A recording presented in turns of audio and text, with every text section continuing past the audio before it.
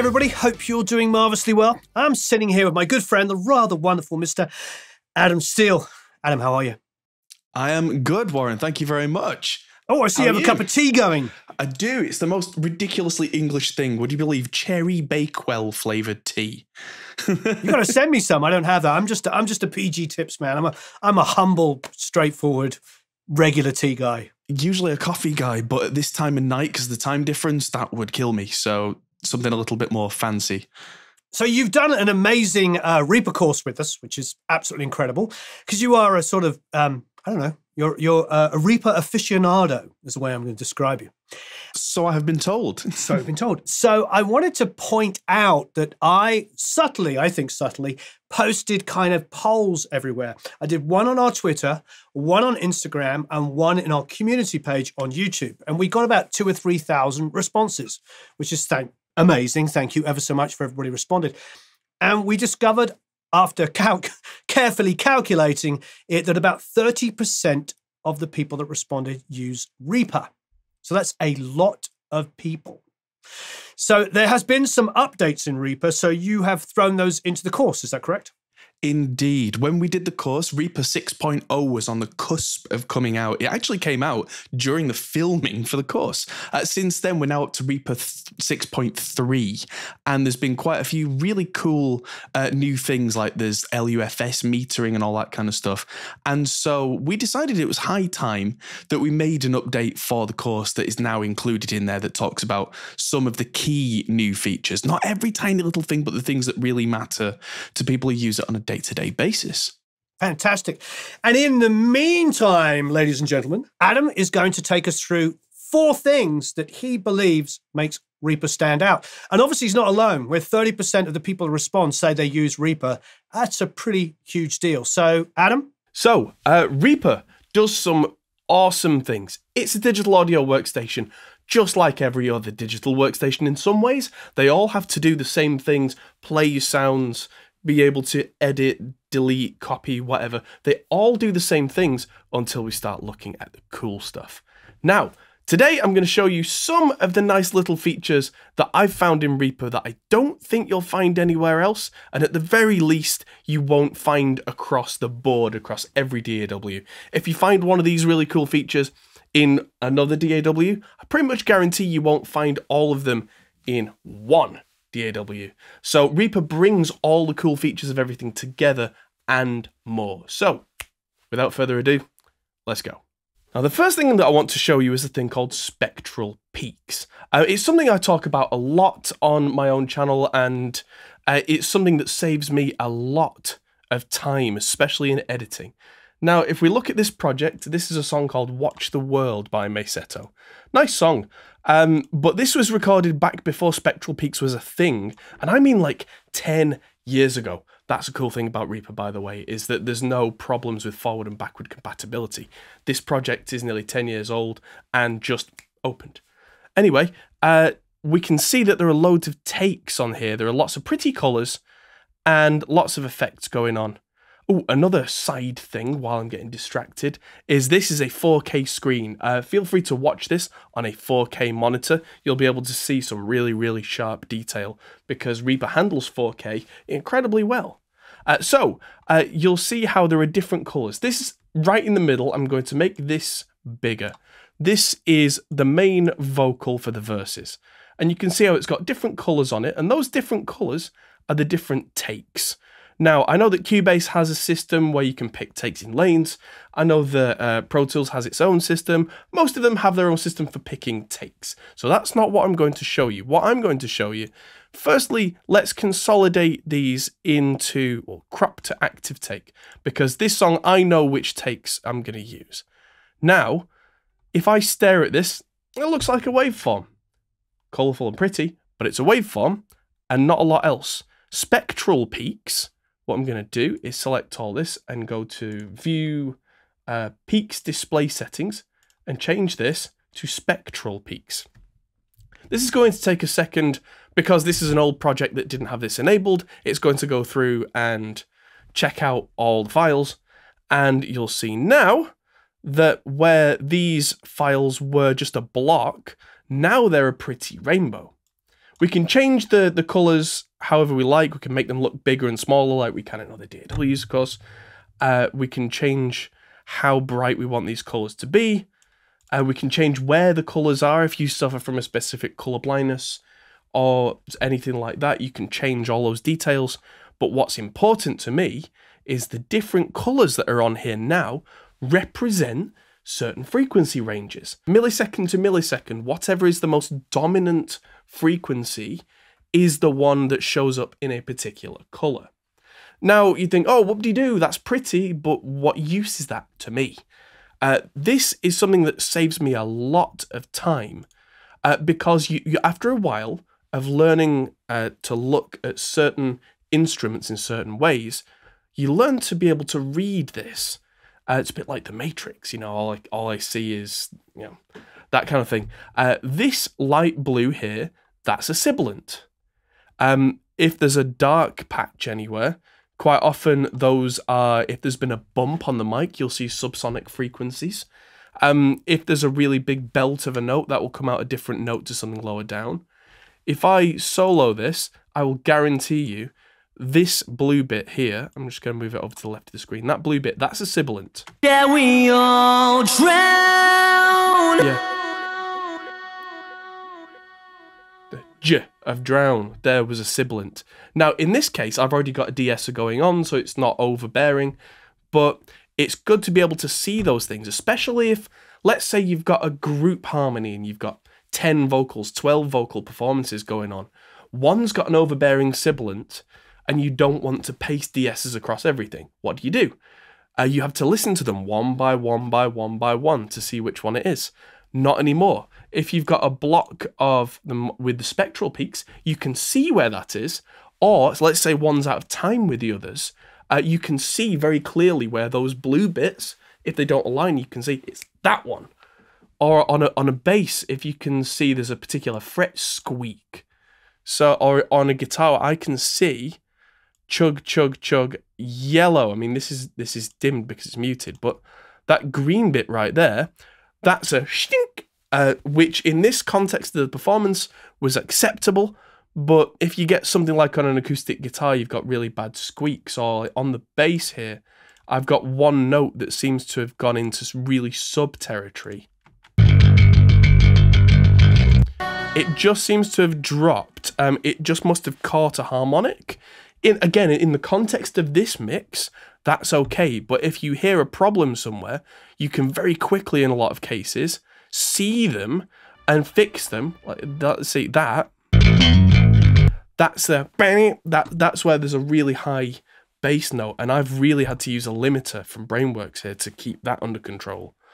But if you're not wanting to use too much processing, compression, limiting, all that kind of stuff, this can cut down on production time because you can see where there are issues.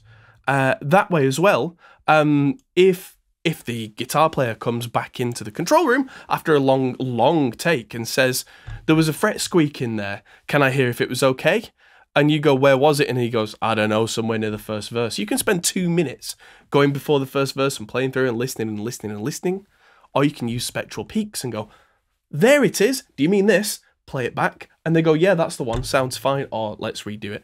And it might sound like it saves you a few seconds, but every few seconds saved makes my day go from a 10-hour day to an 8-hour day. I get to go home and see my family. Little things like that save me time whilst getting the same job done, but better in the moment. Taking these little things out, absolutely anything like this is worth it to me.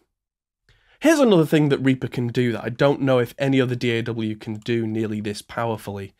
I know that a lot of DAWs can render things like stems. So let's say we've got these drums. I want to export all of these drums and a couple of these guitar parts. Now, if I go into the render window with a keyboard shortcut, then I can go to render stems, and that will render those bits out. And that's all well and good. And that saves a lot of time. I can have them automatically name themselves with wildcards so that they're properly named without me having to do 47 different stupid names. Which, again, I know that things like Cubase have this. But then we go into the regions, which are again like Cubase's cycle markers. I can then export different parts of those. There's also a thing in here which is where Reaper gets really powerful, which is the region render matrix. So the region render matrix, and I've only got 3 regions right now. Let's say that I had like 20 tracks in here in the same project. I know some people don't work like that, but let's say for argument's sake this is a mastering project and you've got, 10.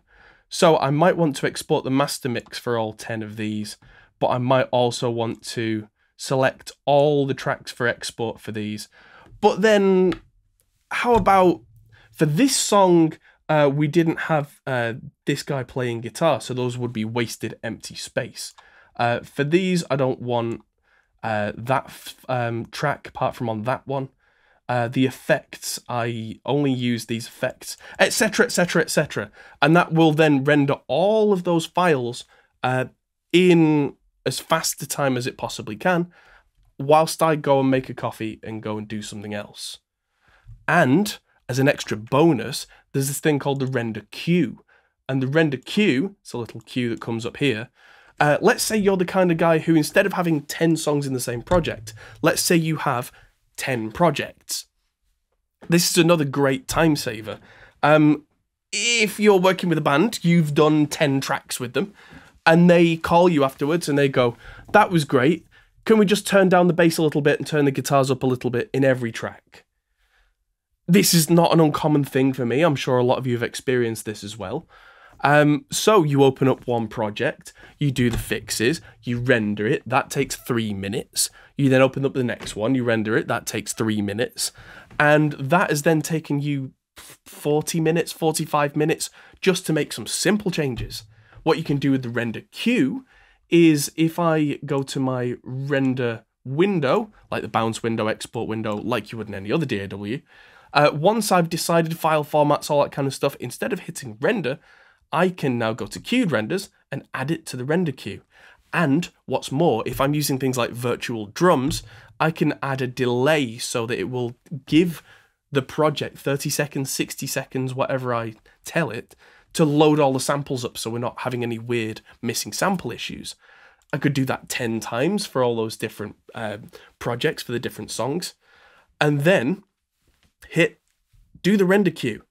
And then whilst I go and do something else, whether it's reply to my emails, whether it's go and make a coffee, whether it's spend time with the family again, the computer will then one by one, each project, open them all up, render them all without me being there.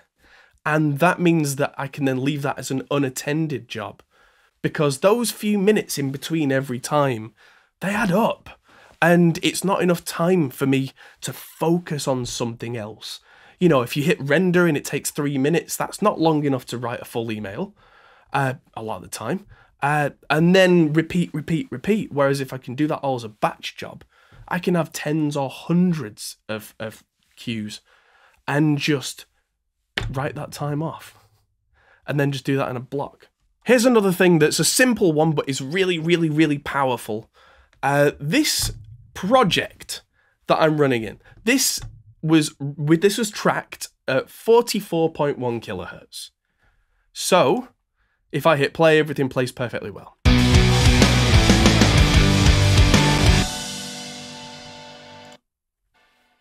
Now, in most DAWs, if I change the sample rate of this project, what's going to happen? Usually, either it doesn't like it at all, or it plays the samples of all the sounds back at really weird rates, so you hear really weird slowdowns or really weird speed ups.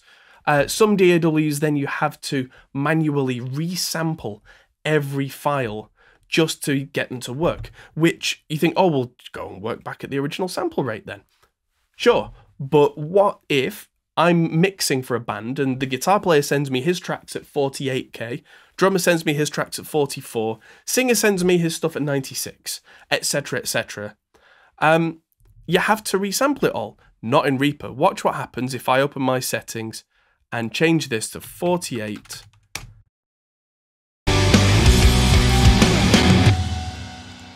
It just carries on regardless. If I make one of these a little bigger, you'll see these little blue information check boxes that say each one of these is resampled from 44.1k. But it's not actually processing the file separately. It's doing it live, on the fly, completely resampling in real time, which means whatever happens, the project will just play. Sometimes I work with systems that are fixed at a certain sample rate. It's not ideal, but the fact that Reaper will just open it and play it at the correct pitch and everything like that means I can get a project working. Sometimes that's the most important thing is I have limited time and I need to just get a thing working, especially in something like a live environment. That can be a make or break thing. And the fact that I'm not having to resample files, the fact that I'm not having to panic, I know that it will just work. That's a big thing. And the last thing that I wanted to talk about that Reaper does that I don't know if any other DAW does in quite the same way is accessibility. Accessibility is a big thing, and in audio it's getting bigger and bigger, as it should. There shouldn't really be any barriers to entry. This is a very technical profession, which can make for, people come up with creative solutions to try and make things easier, like the spectral peaks thing that I was talking about earlier, where it makes everything different colours. Now, what I said earlier with spectral peaks is that they've programmed it in such a way that I can shift the colours around so that if I'm particularly, not sensitive to a particular colour, I can shift it around until it works for me. I know you can shift how small or how wide those frequency bands are. That kind of thing can make it more useful for you. If you are colorblind, there are themes out there that are designed specifically to avoid particular types of color blindness and make it easier on the eye. There are ways to make everything on screen larger, really easy. If I go to themes or layouts, I can make things like the mixer panel 200% size, so everything's suddenly 200% bigger. That's actually quite useful for me because I'm viewing this on quite a big screen. But if your site isn't the best, that shouldn't stop you from working with audio. And so doing things like this, just buttons in there, will change the way things are. And it all adapts really, really well to the way that Reaper works. There's also the theme adjuster with color controls. So I can customize the entire color scheme. So we can make it really bright, we can make it the default, we can do anything like that.